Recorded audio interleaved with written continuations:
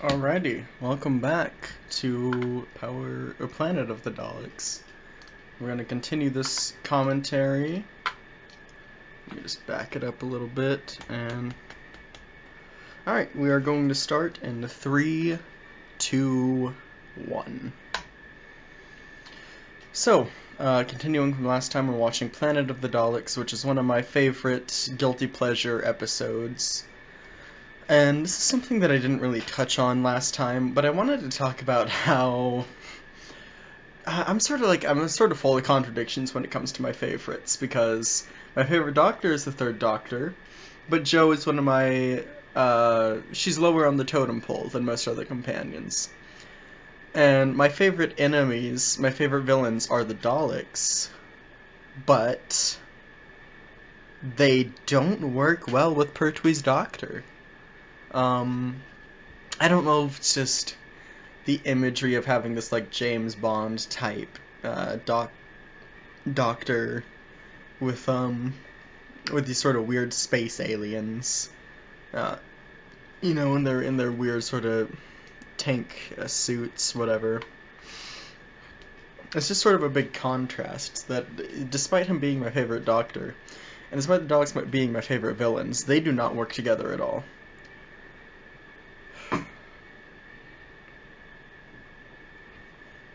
And I like this here, how the Daleks, they have the ability to turn invisible now, but they keep having to experiment with it because it drives them mad whenever they make these special types of Daleks that can turn invisible.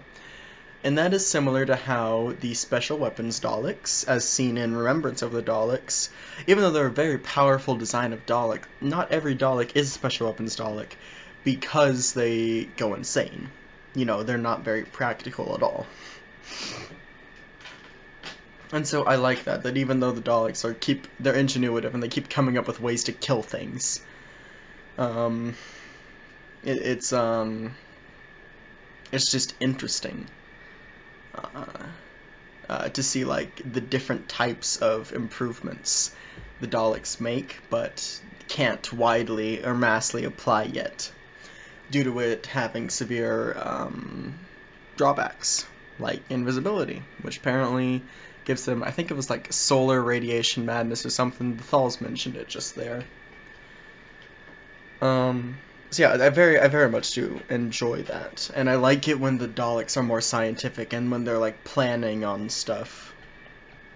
You know, sort of trying to come up with new ways to conquer the universe. Because that's what the Daleks are all about, really. It's all about new ways to kill things, new ways to exterminate. And my favorite Dalek stories are the ones where they're more inventive, where they're coming up with unique ways to operate, you know. However, I say that, and Planet of the Daleks, one of its biggest weaknesses is, as I said last time, the invisibility is only used in that one cliffhanger shot right there, just to reveal that the Daleks are here, even though if you've seen Frontier in Space, which you likely have going into this, you already know that.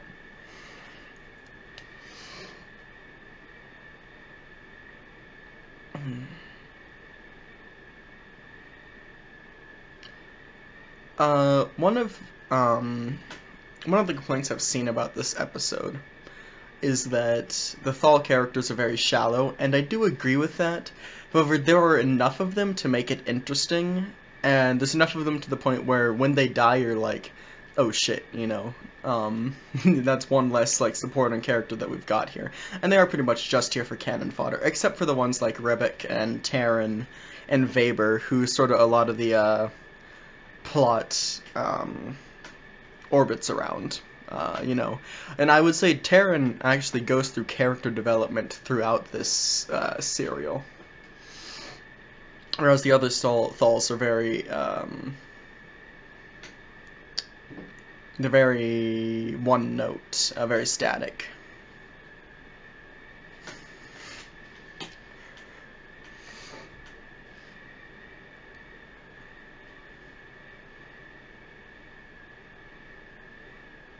And I do like that MO that's very constant, especially in classic Who Dalek stories where, you know, the Daleks will introduce a plague or something to a planet they want to invade, and then come in and start killing shit and subjugating shit when it's weak, you know, when it can't do much.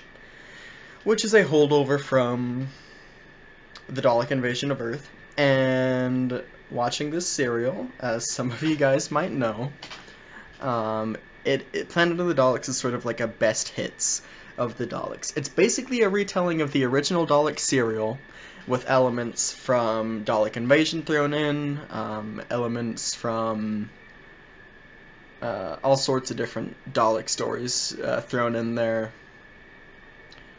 And like you'll see, beat for beat, this sort of does align with the original Daleks serial.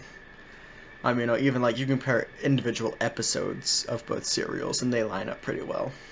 There's even a scene in this where like they're going up some sort of shaft. I think it's like a heat exhaust shaft or something like that.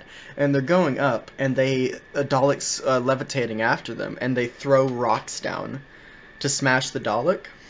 And that's almost a direct shot repeat of something that happens in the original serial, where Ian, Barbara, and the Doctor throw a statue down an elevator shaft to stop the Daleks from following them up.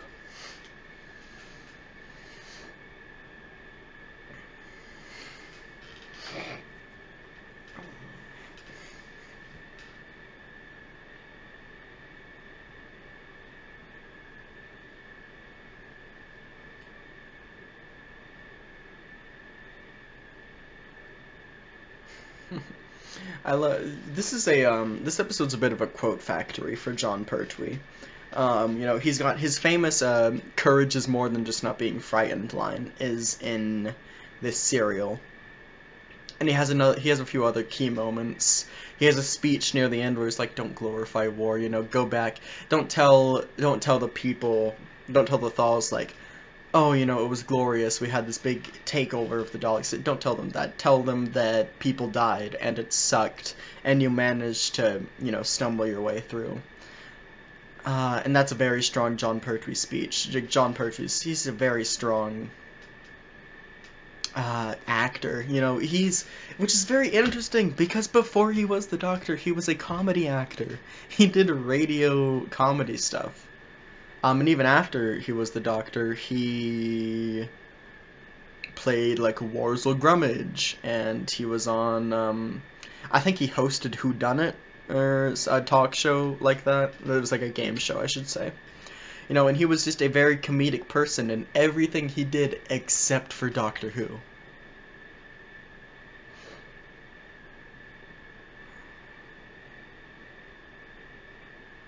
Look, I love how you can just...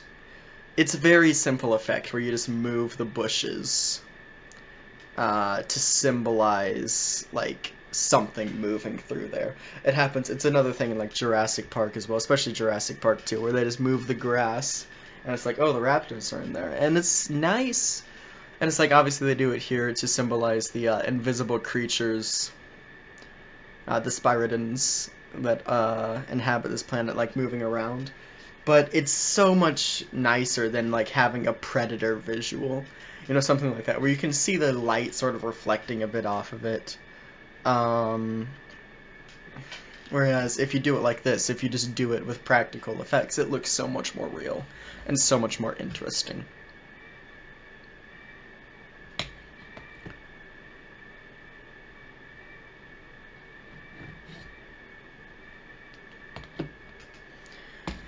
One of the things I like about the old Dalek designs, especially like one of the things is they were not CGI. You know, like I'm pretty sure almost every Dalek in the new show is CGI, and I'm a big fan of practical effects. So, having the actual Dalek models there it's just nice to see them like move about, and I love how they sort of glide. You know, in the new show, they move like machines, where it's like, and they like rotate very stubbornly and all this shit. But in Classic Who, they push them around a little bit. They glide over the sets, and they move all very realistically. And I like them so much. Even though, like, I mean, the new Who Daleks are damn near indestructible. That's one of my favorite things about them. It's so easy to kill Daleks in the classic show. You can kill them with, like, a baseball bat. You can just, like, push them a little bit and they'll die. My favorite example of a Dalek dying to stupid bullshit is in Death to the Daleks, where a bunch of primitives just club it to death and it just explodes. You're like, what the fuck? What? So yeah, one of the biggest pluses to the new Who Daleks is that they aren't useless. I mean, I don't want to call classic Who Daleks useless because they're scary. Obviously, they were scary at the time, and still in many ways are now. Especially like little children. Like if you throw classic Who on with like children around, they're gonna be scared of the fucking Daleks.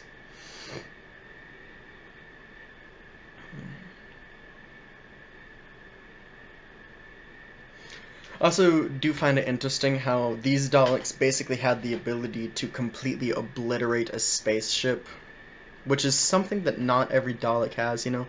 That's another thing in Classic Who. The power levels are very... It's like... It's sort of unrealistic, you know, sort of how powerful things are. And it's most evident in stories like Robot, where apparently Unit just owns a gun that can drill a hole in the moon from London, and it never comes up again, and you're like, what the fuck? What is... Like, what do you even do at that point, you know? Why has that never been brought up again? Yeah, some things in Classic Who are, like, unrealistically powerful.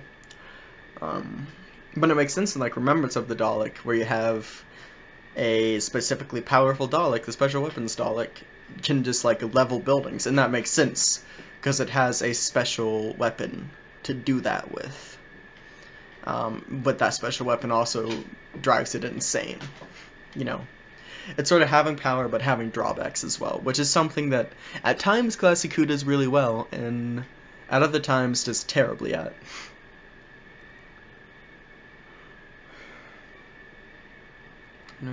Who is Kodal? Okay, that's this Thal. It's sort of hard to remember like all the Thal character names because there's so many of them and so many of them die. It's hard to keep track of, and they all look alike. Which I know I said like it was a bit of a plus in the first episode. Not really. I drew attention to it as like explaining the differences between aliens and humans, even though some aliens look a lot like humans. Here, we're about to have a very famous Pertwee quote come up here.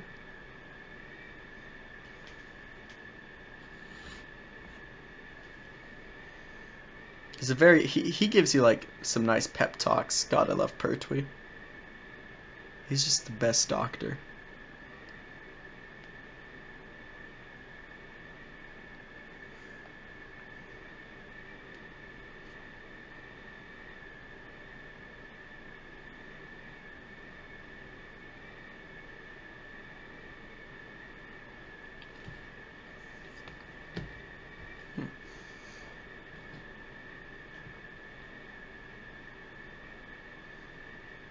This also has direct parallels, like, Terry Nation wasn't known to really write stories about, like, very big real-world stuff. Like, he wrote about the Nazis, obviously, because the Daleks are the Nazis. And you can tell that Terry Nation must have had a pretty keen understanding of World War II, just from the way that he writes them and the way that he has the Daleks interact. And sort of how they conduct their plans. So you can tell that he has a pretty good understanding of that stuff, but who really usually blew it out of the park with having real-world material and then just writing stories about shit that annoyed him in the real world was Robert Holmes. And Robert Holmes, I want to do a video essay on him, because that man basically made Doctor Who. You know, he made it what it is now. And he does not get nearly enough credit for it. And I think most of that's due because his first two stories are really bad and his last two stories are really bad. But those are the only bad stories he ever wrote. Everything else he touched was basically gold.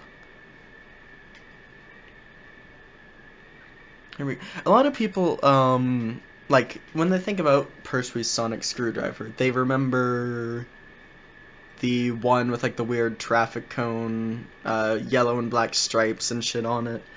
They don't remember the fact that for at least 2 or 3 seasons, Pertwee actually used the one that's most commonly associated with Tom Baker, which is the sleek silver one with the red,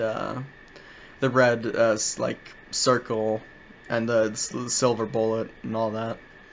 You know, most people remember that and just associate it with Tom Baker, and every time they think about Pertwee's sonic screwdriver, they remember the one with the weird, like, construction symbols and stuff on it. It is actually ironic because Pertwee used that silver, sleek sonic screwdriver quite a lot.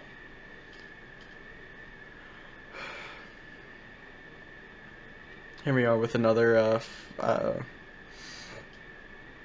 the only actual Spyridon character in the story, because the other ones, they're sort of just nameless slaves of the Daleks, but Wester's a proper character.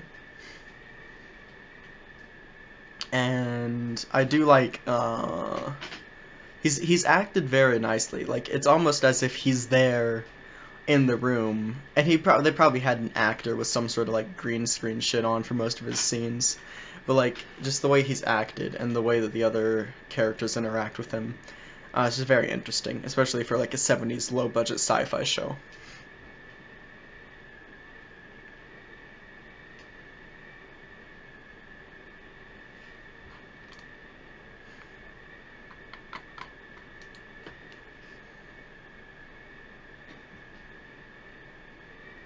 I find it hilarious that Joe and the Doctor are both surprised to see the Daleks here, even though the Doctor specifically called the Time Lords and was like, "Hey, I want you to track those Daleks. I want you to bring me where they're going." And then both of these characters, like Joe, obviously, you might have some leeway there, saying, "Well, Joe didn't really know that's what the Doctor said," but like the Doctor has no reason to be surprised to see Daleks on the fucking planet that he was like, "Hey, it's Time Lords, send me to the Dalek place." You know, he has no reason to be surprised there. That's just a funny little observation, though.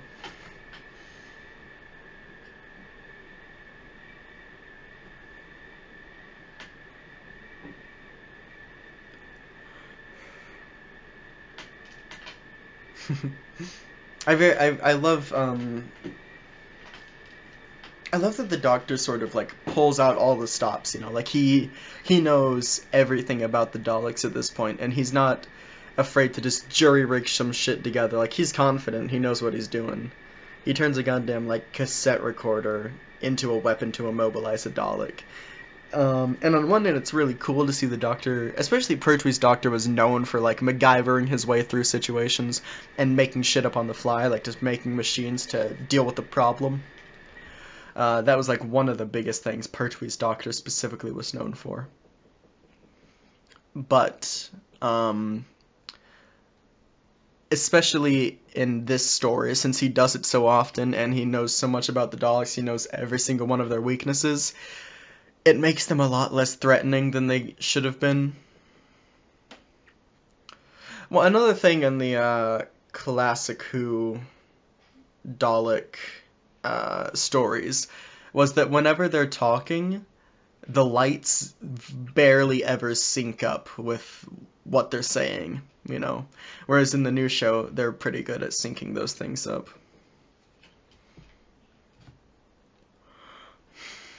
Yes, this serial purports having what I like to call a monster clock as well, which is where you have a set amount of monsters that you know you've got to deal with. And the most, in my opinion, like the best example of this, and the movie that actually inspired me to invent the term monster clock, was Tremors.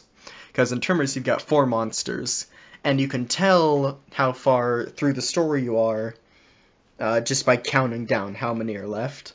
And, you know, shortly after the last one dies, that's when the movie ends. So that's why I kind of call it a monster clock.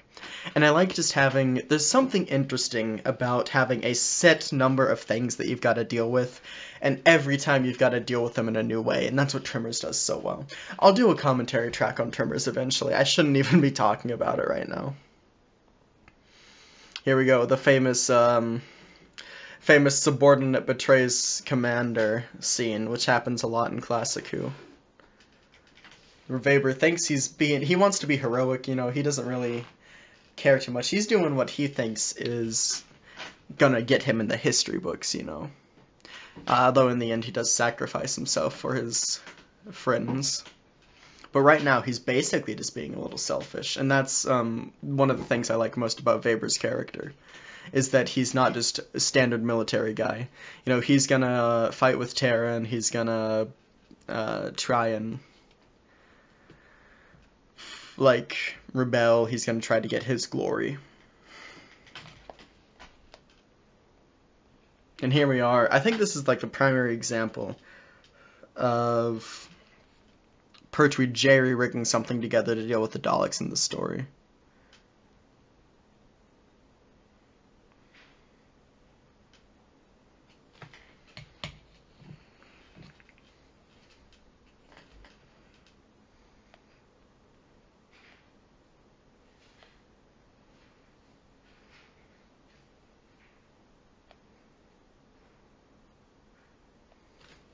And here we are, a famous callback to the invasion methods used by the Daleks in previous stories, where they just bombard a planet with poison or plague, and the inhabitants sort of have to adapt. And even if they do adapt, you know, the Dalek invasion force then comes down and subjugates them.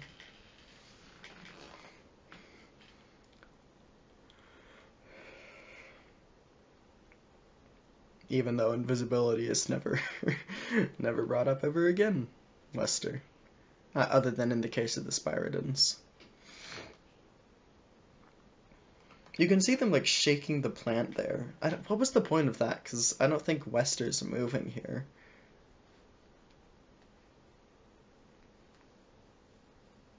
Yeah, because you can tell he's got the blue screen there. Like, there's either some guy standing there, or they've just set that little bowl on a thing.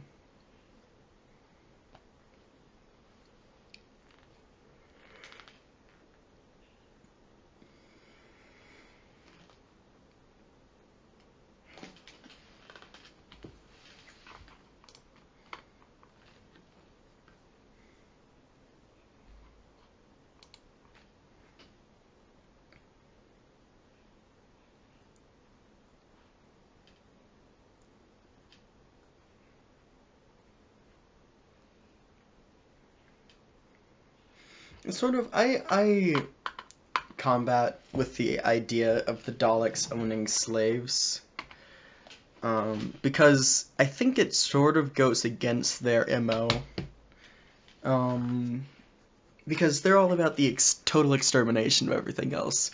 So when the Daleks specifically take on slaves to deal with the labor for them, it's like, is that something they'd really do, or would they just kill shit? Because killing shit is what they do. But I do think it makes sense.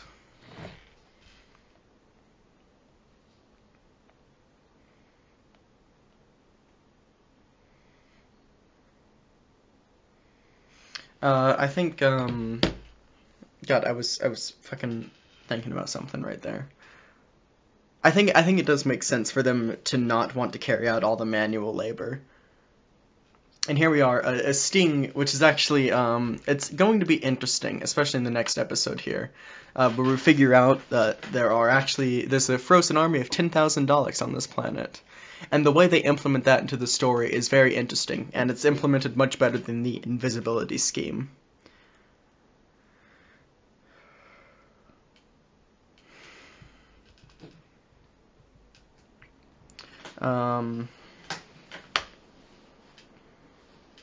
So yeah, that was episode 2, Planet of the Daleks. Hope you guys enjoyed it. Still one of my favorite Dalek stories. And it's more of a guilty pleasure or anything, because I know there's a massive slew of problems with it. But I don't think it's too terrible, and I think it is quite underrated. But I'll see you guys in the next one.